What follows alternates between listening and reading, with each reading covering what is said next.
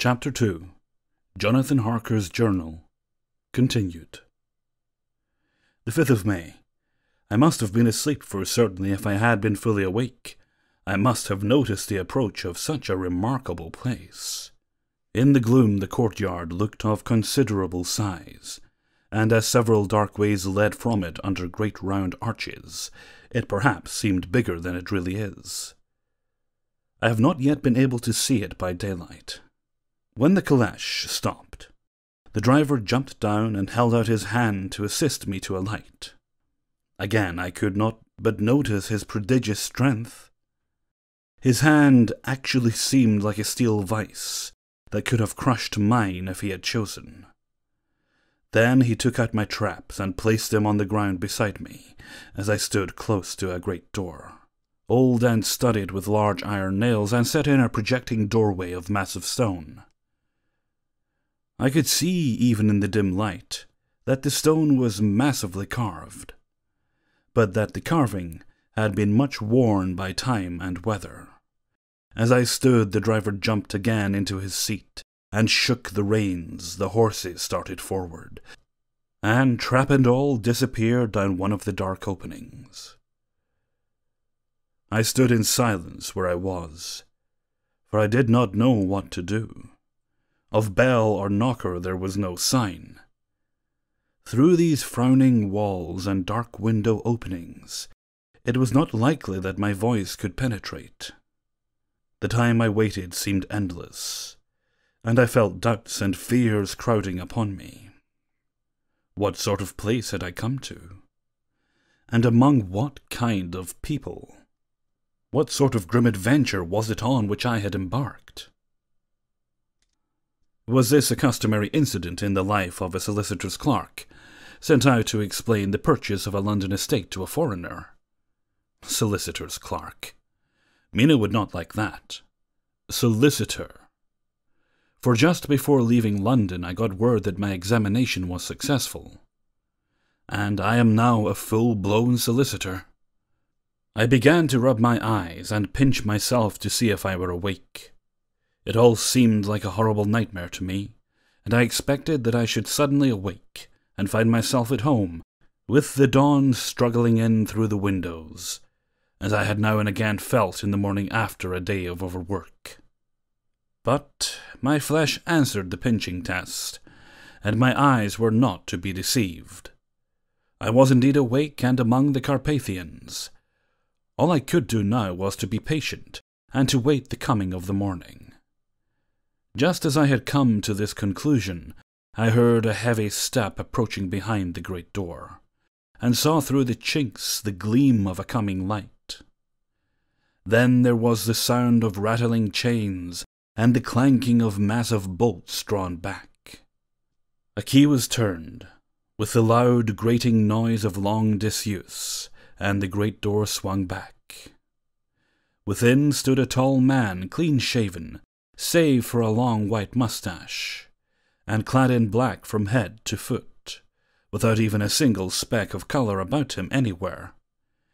He held in his hand an antique silver lamp, in which the flame burned without chimney or globe of any kind, throwing long, quivering shadows as it flickered in the draught of the open door.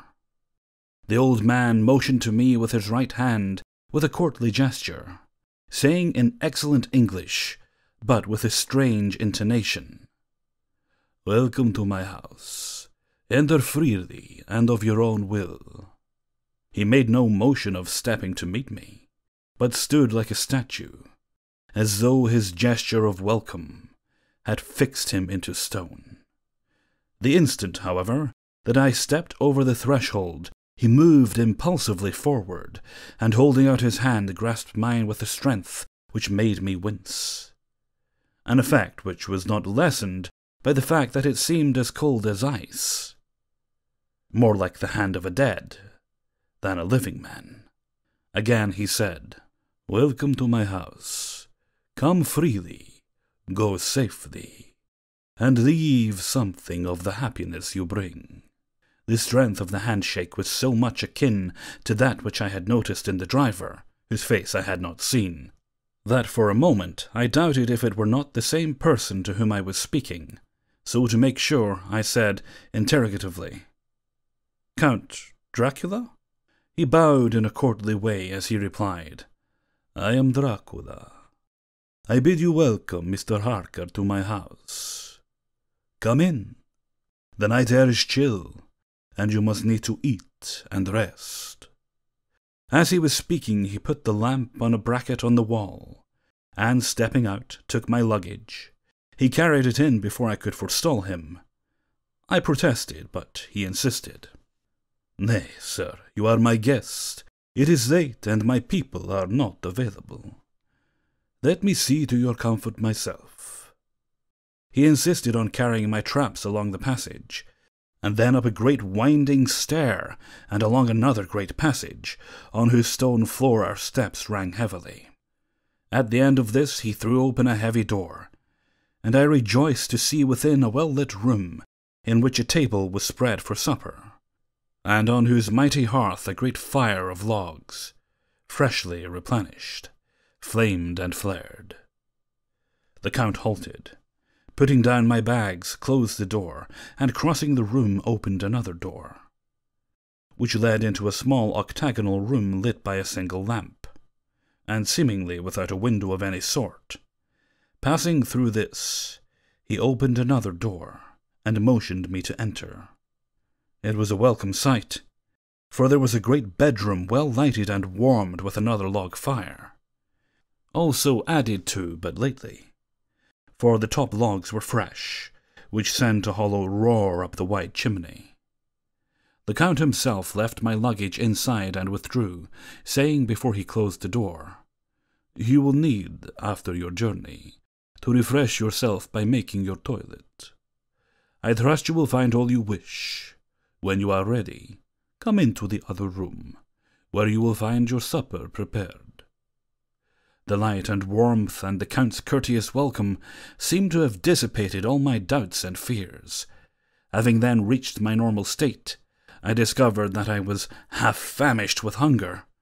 So, making a hasty toilet, I went into the other room.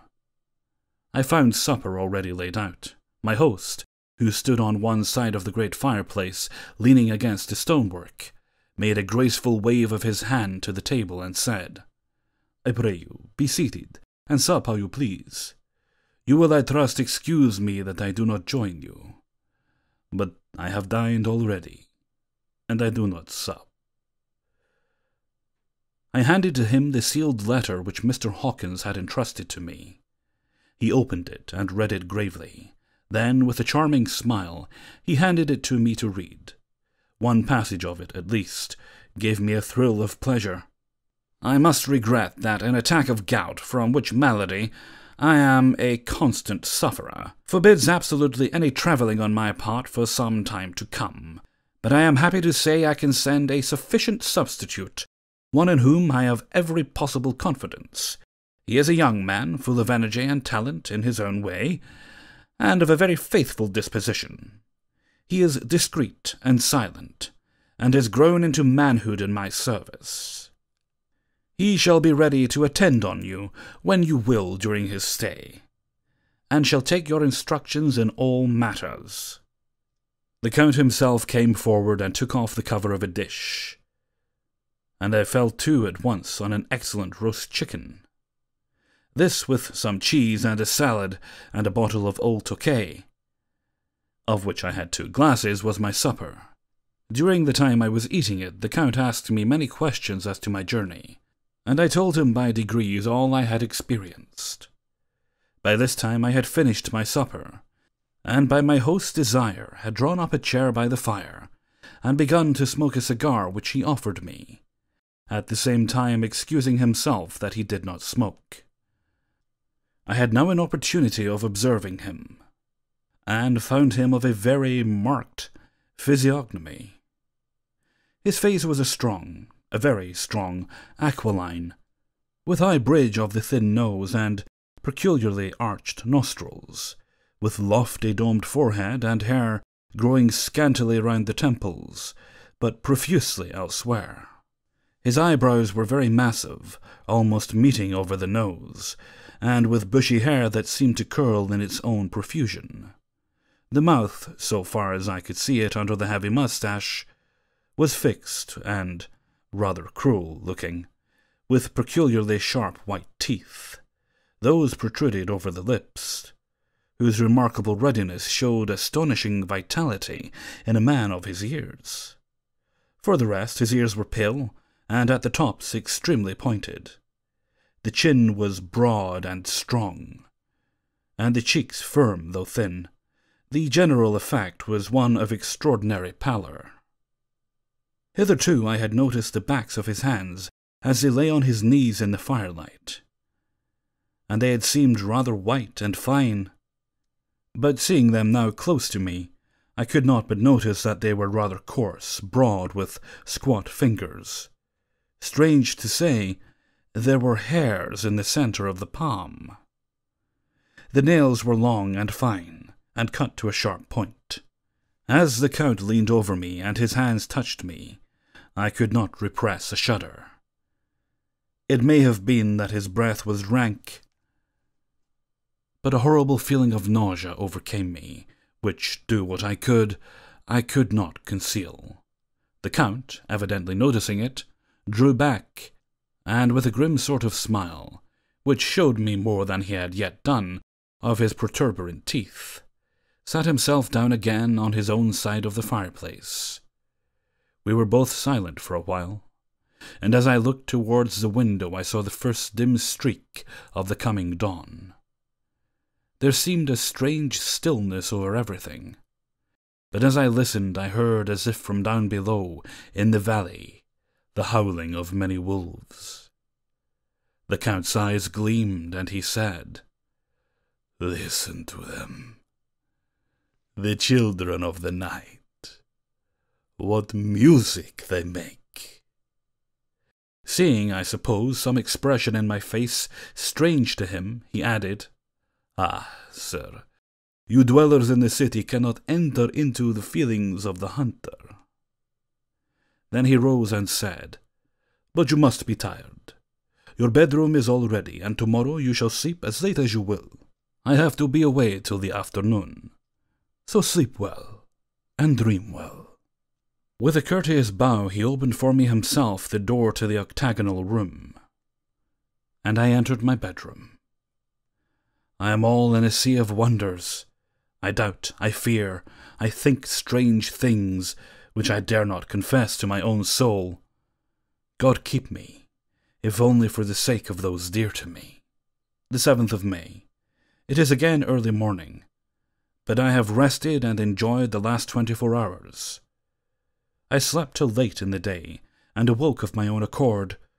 When I had dressed myself, I went into the room where we had supped, and found a cold breakfast laid out, with coffee kept hot by the pot being placed on the hearth. There was a card on the table, on which was written, "I have to be absent for a while. Do not wait for me. D." I sat to and enjoyed a hearty meal.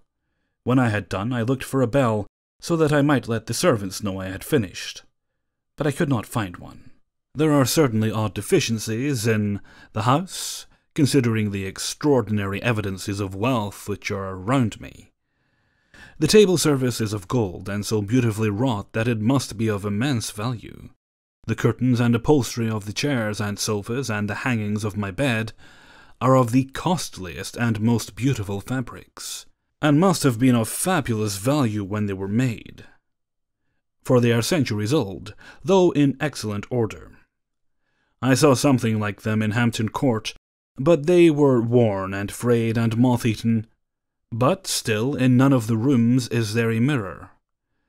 There is not even a toilet glass on my table, and I had yet to get the little shaving glass from my bag before I could either shave or brush my hair. I have not yet seen a servant anywhere, or heard a sound near the castle, except the howling of wolves. Some time after I had finished my meal, I do not know whether to call it breakfast or dinner, for it was between 5 and 6 o'clock when I had it. I looked about for something to read, for I did not like to go about the castle until I had asked the Count's permission. There was absolutely nothing in the room, book, newspaper, or even writing materials, so I opened another door in the room and found a sort of library. The door opposite mine I tried, but found it locked. In the library I found, to my great delight, a vast number of English books, whole shelves full of them, and bound volumes of magazines and newspapers. A table in the centre was littered with English magazines and newspapers, though none of them were of very recent date. The books were of the most varied kind: history, geography, politics, political economy, botany, geology, law, all relating to England and English life, and customs and manners. There were even such books of reference as the London Directory, the Red and Blue books, Whitaker's Almanac, the Army and Navy lists, and it somehow gladdened my heart to see it, the Law List. Whilst I was looking at the books, the door opened and the Count entered. He saluted me in a hearty way, and hoped that I had had a good night's rest. Then he went on. "I am glad you found your way in here, for I am sure there is much that will interest you. These companions," and he laid his hand on some of the books, "have been good friends to me, and for some years past, ever since I had the idea of going to London, have given me many, many hours of pleasure. Through them I have come to know your great England, and to know her is to love her. I long to go through the crowded streets of your mighty London, to be in the midst of the whirl and rush of humanity, to share its life, its change, its death, and all that makes it what it is. But alas, as yet I only know your tongue through books. To you, my friend, I look that I know it to speak." "But, Count," I said, "you know and speak English thoroughly." He bowed gravely. "I thank you, my friend, for your all too flattering estimate, but yet I fear that I am but a little way on the road I would travel. True, I know the grammar and the words, but yet I know not how to speak them." "Indeed," I said, "you speak excellently." "Not so," he answered. "Well, I do know that, did I move and speak in your London, none there are who would not know me for a stranger. That is not enough for me. Here I am noble. I am boyar. The common people know me, and I am master. But a stranger in a strange land, he is no one. Men know him not, and to know not is to care not for. I am content if I am like the rest, so that no man stops if he see me, or pause in his speaking if he hear my words. Ha, ha, a stranger! I have been so long master that I would be master still, or at least that none other should be master of me. You come to me not alone as agent of my friend Peter Hawkins of Exeter, to tell me about my new estate in London. You shall, I trust, rest here with me a while, so that by our talking I may learn the English intonation. And I would that you tell me when I make error, even of the smallest in my speaking. I am sorry that I had to be away so long today, but you will, I know, forgive one who has so many important affairs in hand.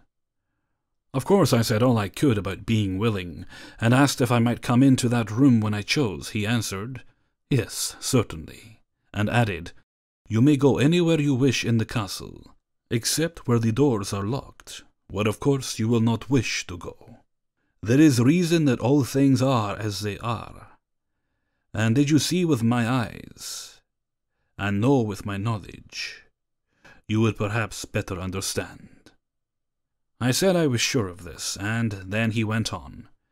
"We're in Transylvania, and Transylvania is not England. Our ways are not your ways, and there shall be to you many strange things. Nay, from what you have told me of your experiences already, you know something of what strange things there may be." This led to much conversation, and As it was evident that he wanted to talk, if only for talking's sake, I asked him many questions regarding things that had already happened to me, or come within my notice. Sometimes he sheered off the subject, or turned the conversation by pretending not to understand, but generally he answered all I asked most frankly. Then as time went on, and I had got somewhat bolder, I asked him of some of the strange things of the preceding night, as, for instance, why the coachman went to the places where he had seen the blue flames. He then explained to me that it was commonly believed that on a certain night of the year, last night, in fact, when all evil spirits are supposed to have unchecked sway, a blue flame is seen over any place where treasure has been concealed. "That treasure has been hidden," he went on, "in the region through which you came last night, there can be little doubt, for it was the ground fought over for centuries by the Wallachian, the Saxon, and the Turk. Why, there is hardly a foot of soil in all this region that has not been enriched by the blood of men, patriots or invaders. In old days there were stirring times, when the Austrian and the Hungarian came up in hordes, and patriots went out to meet them, men and women, the aged and the children too, and waited their coming on the rocks above the passes, that they might sweep destruction on them with their artificial avalanches. When the invader was triumphant, he found but little, for whatever there was had been sheltered in the friendly soil." "But how," said I, "can it have remained so long undiscovered, when there is a sure index to it if men will but take the trouble to look?" The Count smiled, and as his lips ran back over his gums, the long, sharp canine teeth showed out strangely. He answered, "Because your peasant is at heart a coward and a fool. Those flames only appear on one night, and on that night no man of this land will, if he can help it, stir without his doors. And, dear sir, even if he did, he would not know what to do. Why, even the peasant that you tell me of, who marked the place of the flame, would not know where to look in daylight, even for his own work. Even you would not, I dare be sworn, be able to find these places again." "There you are right," I said. "I know no more than the dead where even to look for them." Then we drifted into other matters. "Come," he said at last, "tell me of London, and of the house which you have procured for me." With an apology for my reminiscences, I went into my own room to get the papers from my bag. Whilst I was placing them in order, I heard a rattling of china and silver in the next room. As I passed through, noticed that the table had been cleared and the lamp lit, for it was by this time deep into the dark. The lamps were also lit in the study, or library, and I found the Count lying on the sofa reading, of all things in the world, an English Bradshaw's Guide. When I came in, he cleared the books and papers from the table, and with him I went into plans and deeds and figures of all sorts. He was interested in everything, and asked me a myriad of questions about the place and its surroundings. He clearly had studied beforehand all he could get on the subject of the neighbourhood, for he evidently, at the end, knew very much more than I did. When I remarked this, he answered, "Well, but my friend, it is not needful that I should.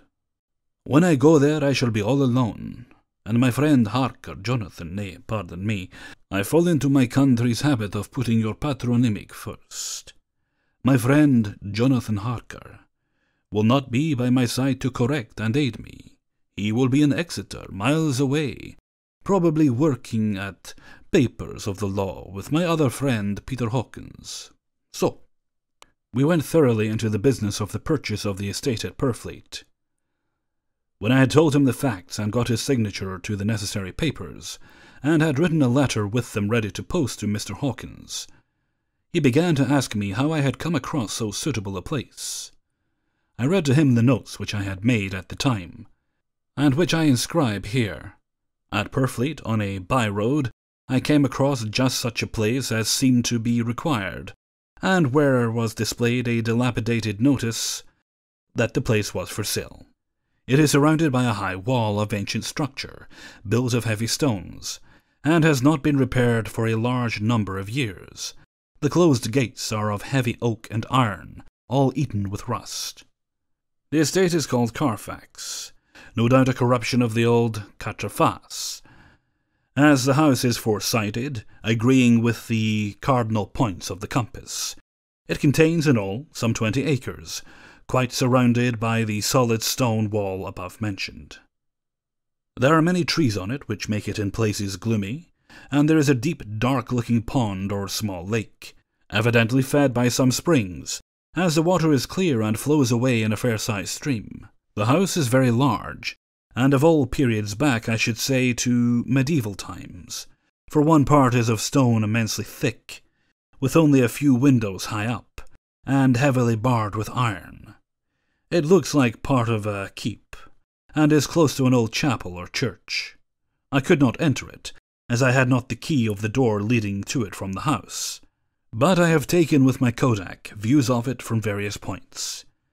The house has been added to, but in a very straggling way, and I can only guess at the amount of ground it covers, which must be very great.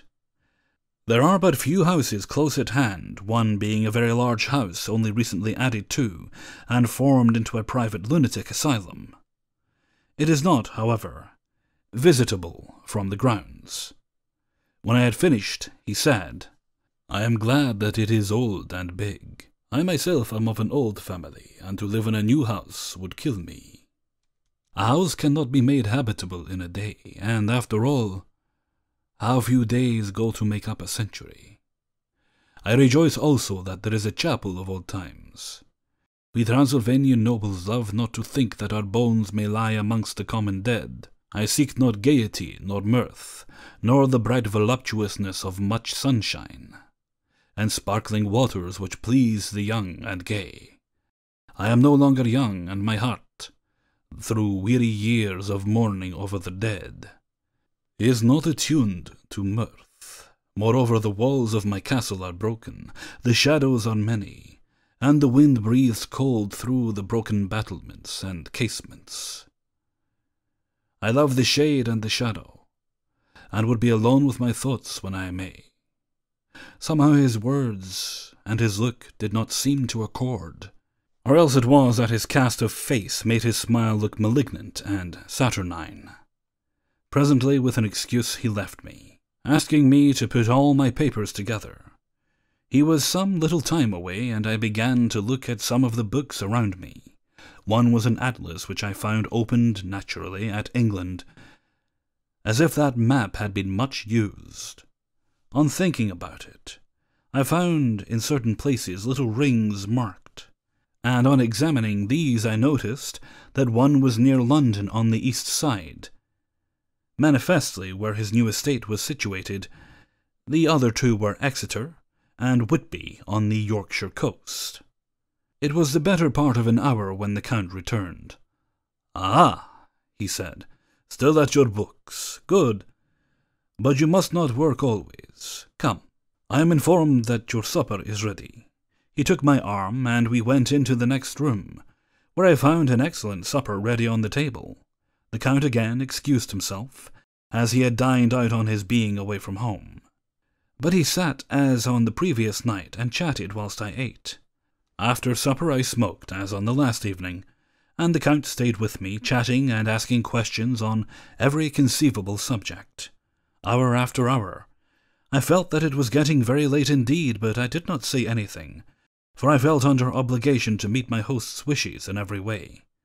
I was not sleepy, as the long sleep yesterday had fortified me, but I could not help experiencing that chill that comes over one at the coming of the dawn, which is like, in its way, the turn of the tide. They say that people who are near death die generally at the change to the dawn, or at the turn of the tide. Anyone who has, when tired and tied, as it were to his post, experienced this change in the atmosphere, can well believe it. All at once we heard the crow of a cock, coming up with preternatural shrillness through the clear morning air. Count Dracula, jumping to his feet, said, "Why, there is the morning again. How remiss I am to let you stay up so long. You must make your conversation regarding my dear new country of England less interesting, so that I may not forget how time flies by us." And with a courtly bow, he quickly left me. I went into my room and drew the curtains, but there was little to notice. My window opened into the courtyard. All I could see was the warm grey of quickening sky, so I pulled the curtains again, and have written of this day. The 8th of May. I begin to fear as I wrote in this book that I was getting too diffuse. But now I am glad that I went into detail from the first. For there is something so strange about this place, and all in it, that I cannot but feel uneasy. I wish I were safe out of it, or that I had never come. It may be that this strange night existence is telling on me, but would that were all.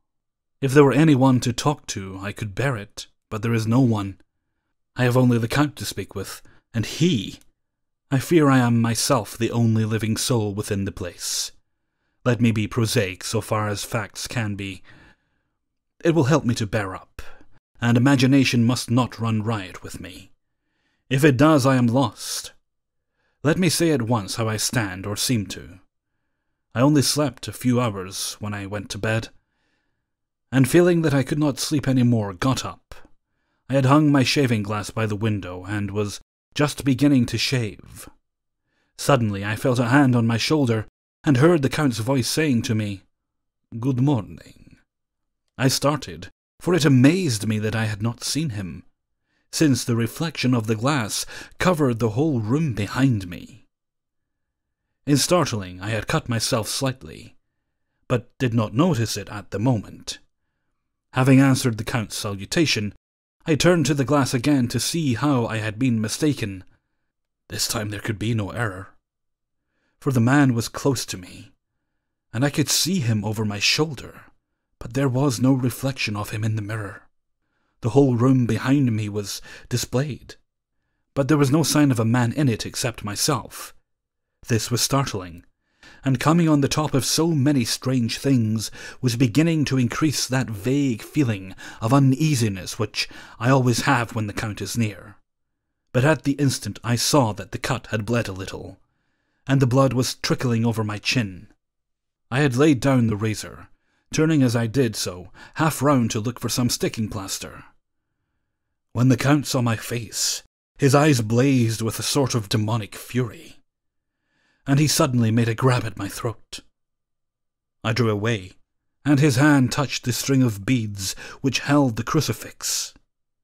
It made an instant change in him, for the fury passed so quickly that I could hardly believe it was even there. "Take care," he said. "Take care how you cut yourself. It is more dangerous than you think in this country." Then seizing the shaving glass, he went on, "And this is the wretched thing that has done the mischief. It is a foul bauble of man's vanity. Away with it." And opening the heavy window with one wrench of his terrible hand, he flung out the glass, which was shattered into 1,000 pieces on the stones of the courtyard far below. Then he withdrew without a word. It is very annoying, for I do not see how I am to shave, unless in my watch case or the bottom of the shaving pot, which is fortunately metal. When I went into the dining room, breakfast was prepared, but I could not find the Count anywhere, so I breakfasted alone. It is strange that as yet I have not seen the Count eat or drink. He must be a very peculiar man. After breakfast, I did a little exploring in the castle. I went out on the stairs and found a room looking towards the south. The view was magnificent, and from where I stood, there was every opportunity of seeing it. The castle is on the very edge of a terrible precipice. A stone falling from the window would fall 1,000 feet without touching anything. As far as the eye can reach is a sea of green treetops, with occasionally a deep rift where there is a chasm. Here and there are silver threads where the rivers wind in deep gorges through the forests. But I am not in heart to describe beauty. For when I had seen the view, I explored further, doors, doors, doors everywhere, and all locked and bolted. In no place, save from the windows in the castle walls, is there an available exit. The castle is a veritable prison, and I am a prisoner.